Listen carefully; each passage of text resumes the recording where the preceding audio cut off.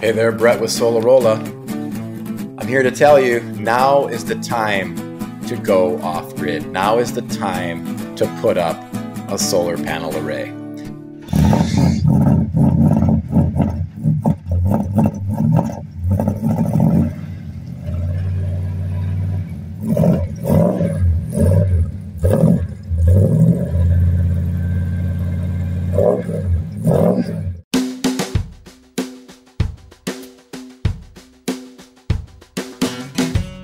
I've been putting up off-grid setups for about 20 years. Holy mackerel. That's right, baby! Woo! There she blows. You know, I started way back when we were using lead batteries, and solar panels were about $1 per watt, so quite a bit. But now the panel prices have come down. Now with lithium batteries and the development of lithium batteries, the whole equation is getting pretty sweet. But even more so, the key and the reason why I'm saying now is the time to go off grid is because of the used solar panel market. So I've never really seen a solar panel fail that wasn't physically crushed, which means used panels, they're going to be just as good as new. So obviously used panels, pretty cheap. So there is a plethora at this point of used panels around. Look on any marketplace and you'll find them. And you can get those panels down to about 20 cents a watt. My panels I actually got for, I think, around 16 cents a watt. And they've been powering my farm here for almost 3 years. So we're making this video because we're adding a couple rows of panels to my existing array. And we thought, hey, we haven't made a video of the construction of our array. Again, I used solar panels, which kept the cost down. And I milled my own lumber. So the second part of the cost here is the mounting. So if you can find a reasonable steel mount, that's great. I milled my own logs. So I got basically log firewood that I got, and I picked out the good logs and I milled them 5 by 5. They're oak, so pretty stout, pretty strong. And then I used metal brackets. So probably the metal bracketing cost me about $250, probably including the bolts. So also we are in northern Wisconsin, so we have to deal with frost and upheaval. So upheaval is basically when it frosts down in the ground, it'll push up on different like concrete mounts and such, and your array will get all kittywampus. So here you can see I'm all measured out and I'm starting to put in my first footing. Those footings go down 5 feet. They have to for frost, and they're about 10 inches wide. So we use the sono tubes down a hole. And the way that these holes are made are an auger on the back of a tractor. So thanks to my neighbor Ray, who we eventually put up 64 panels that he is firing directly into the grid. So here's a guy that spent much of his fall and even some of his summer making firewood, going out into the woods, cutting the trees down, cutting it up, bringing it out with a skid steer. Now he can kick back because he's going to make enough power during the winter to cover his electrical heating needs. And he's going to store enough credits during the summer to well pay for anything that he might go over in the winter. So pretty amazing. Anyway, thanks to Ray for punching out the holes for me. And next we just started putting those sono tubes. Those are the big tubes that go down the holes and hold the concrete. We had some metal pieces, some kind of rebar and metal pieces that hold the beams. So those go down into the sono tubes and are kind of balanced there, and then you pour your concrete in. So you pour your concrete in bags. I do it kind of simple. I pour a little concrete, I put a little water. I pour a little concrete, I put a little water. Because eventually it all sees water and it eventually all hardens up. There is all the footings. And then from there, we built up. So my 87-year-old dad, he was with me during a lot of this build. So you'll see him popping up in some of the pictures. He has since passed. You got me in the picture too, Carol? No. Don't worry about that. Yeah. Don't worry about that, Carol. Yes, I could care less. But I want to see what kind of a log it is, I guess. But his memory lives on in putting a wrench in my hand at an early age. And it's really from there that my love of cars came, and eventually the reason that Solarrolla came about. So thanks, Dad. He was a pretty funny guy. It was a little bit difficult to work around him because he pretty much knows everything. So I had to always pass everything by him, but we do miss him here. Anyway, We milled 5x5 oak logs, and then we began from those footings erecting posts and then putting beams together.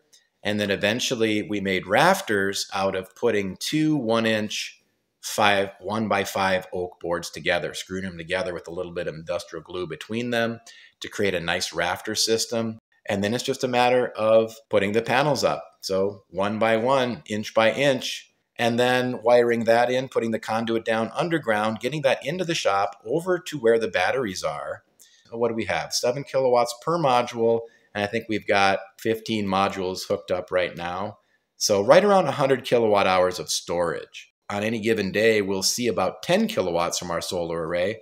And then 6-8 hours of that is about 80 kilowatt hours of energy. So having a 100 kilowatt hour pack is pretty cool. However, having an electric car charging at the same time, much of that energy goes in there. So that takes a little bit of the brunt of the pack away, because now the pack is somewhat in the car too. So we use 2 Schneider's inverters. I'd like to do 3 or even 4. We also have a couple of Outback Radians.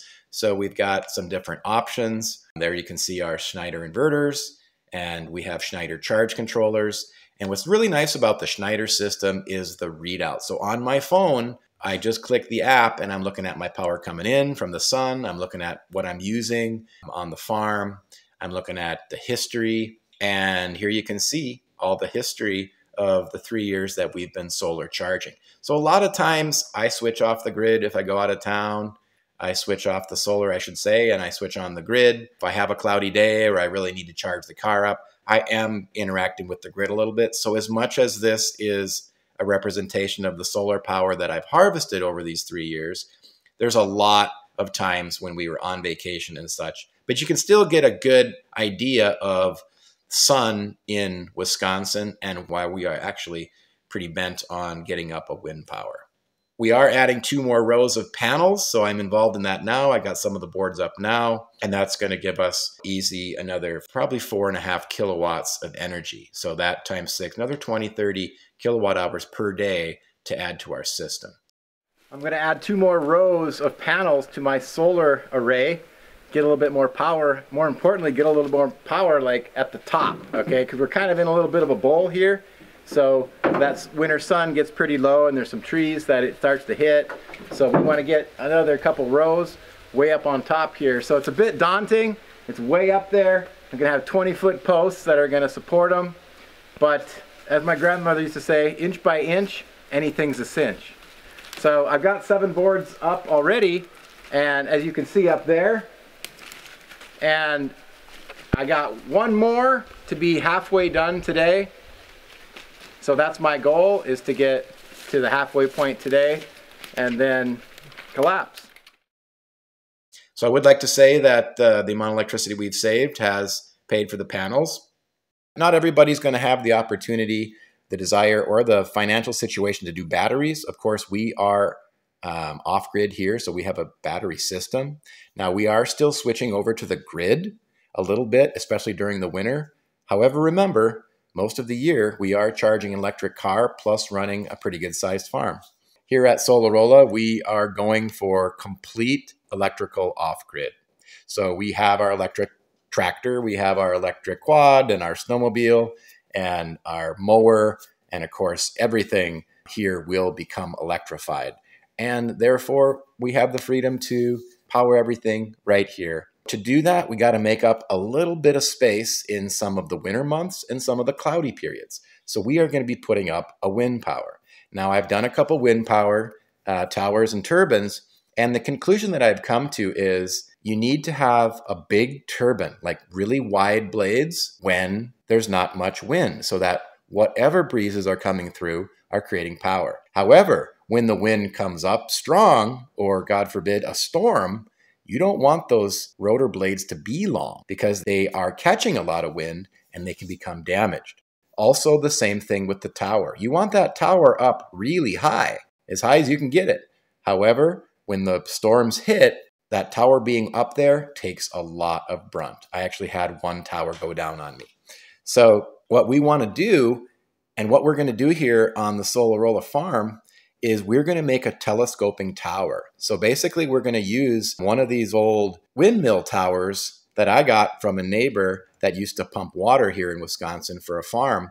We're going to start with one of those. And then inside that tower, we're going to put what was a cell phone tower. So a pretty stout little tower, but smaller. That's going to go inside. So what we're going to be able to do is we're going to be able, with a series of winches, we're going to be able to raise and lower the tower. So that's going to give us the ability to get way up there into the wind. But then when the storms hit or the wind's blowing too hard and it makes the system vulnerable, we're going to want to drop that down. Also, we're going to make the blades retractable. So we're going to do blades that probably start out around 4 or 5 feet each for about a 10-foot in diameter turbine. And then we're going to use actuators inside some telescoping tubes on the blades to extend our blades. So we're going to go from a 10-foot diameter to a 20-foot diameter or more. And of course, when the winds hit, we're going to retract them. So we're going to have a slip ring system on the rotor because, of course, we're going to need to get power out to the rotor and be able to, from the ground, extend and retract those blades. So that's how we're going to get maximum power, and that's how we're going to get maximum reliability and safety out of the system, is be able to get up there and open up, but also shrink and drop down for obvious reasons. What we're going to do, and what we're in the process with right now as far as extending our solar array, we're going to make a deck on the very top of our array that goes over to the wind power. So the wind power tower can provide a little bit of support for the array and vice versa. So there's going to be a small deck there, and that deck will give me the ability to work on the turbine. So that's another thing that's really important with wind power. It is a mechanical device. There are moving parts. Be prepared to do a little bit of maintenance. And so create a situation where it's easy to get up there and deal with the rotor and the generator and anything that might go wrong in that area. Plus, with this tower coming down, as I'm mentioning, it'll be so much easier to do repairs or improvements on the turbine. So, like I said, we're going to go up with the solar and then over to the wind power. So there's going to be a little bit of a deck up there at about 20 feet. And that's where we're going to put a row of parabolic troughs. So one thing that's been in the back of my mind as we are off-grid now here out in northern Wisconsin is we need these parabolic troughs, because we could have a 40 below zero day, but if there's some sun, I can generate mass quantities of heat. So a solar panel makes about 20%, if you're lucky, of the power of the UV radiation it receives, whereas a parabolic trough can get 90, 95% reflection of those infrared rays which are coming off the sun. So quite a bit more power than a solar panel. However, that is just straight heat. And then, of course, if you wanted to turn that into electricity, there's some conversion losses, but we're not worried about that, because what we really want to do is we want to pick up that heat. So we'll have 50 foot of parabolic troughs going across the top of our array. So that's the spot where we're going to get sun in the winter, because we're in a little bit of a bowl here. So the parabolic troughs are going to need to be up high. So it'll be 20 feet off the ground. And of course, everything is going to need to be really structurally sound to handle wind up at that height. However, we are in kind of a bowl, so we're a little bit protected, which is why in the first place we got to go up so high. So this video is kind of the first step of us sharing our process with you of going completely off-grid in northern Wisconsin. So going off-grid in San Diego or LA or California, even Oregon where we used to live, a lot easier. You don't have the cold, you don't have the snow, you don't have the weeks upon weeks of thick clouded snow cloud weather. So it puts a big challenge on us, but it also requires us to understand our equipment better, and the vehicles that we build are more equipped to handle different varieties of climate. So it really puts us to the test. So I really think that it helps us develop. The idea here is that everything on the farm, sometimes I refer to it as the Freedom Farm, because that's the underlying intention, is to just have our own energy and have everything operating on that energy. So converting everything to electric, using the high quality lithium iron phosphate batteries that are now available with 10-year warranties and battery heaters right inside them. It's really all here. So it's really exciting to put this package together, and we're going to share every step of the way. And probably the last step, once we get everything operating electrically, is we'll go to heat pumps. So heat pumps are a way to use kind of the ambient environment as a way to help your energy efficiency when it comes to heating, hot water, things of that nature. So that'll cut a lot of our heating and hot water needs. It'll cut that electricity, could be up as much as cutting it in half. So that's pretty exciting. And then a lot of that energy can go more for charging vehicles and running hot tubs and all kinds of good stuff. So that'll kind of be the end of it. We'll use our ponds as thermo devices, because at the bottom of those ponds, even when it's 40 below outside, the water is still about 50 degrees. So that's a way for us to utilize some ambient warmth of the earth to make our systems more efficient. So stick with us on this journey, because it's going to be exciting. I'm super motivated to do it. I'm super passionate about it. Kira is as well. Of course, Kira is bringing also another dimension of that by canning videos, you know, and all of these different ways to preserve food and to grow food, so that we can have everything right here that we need.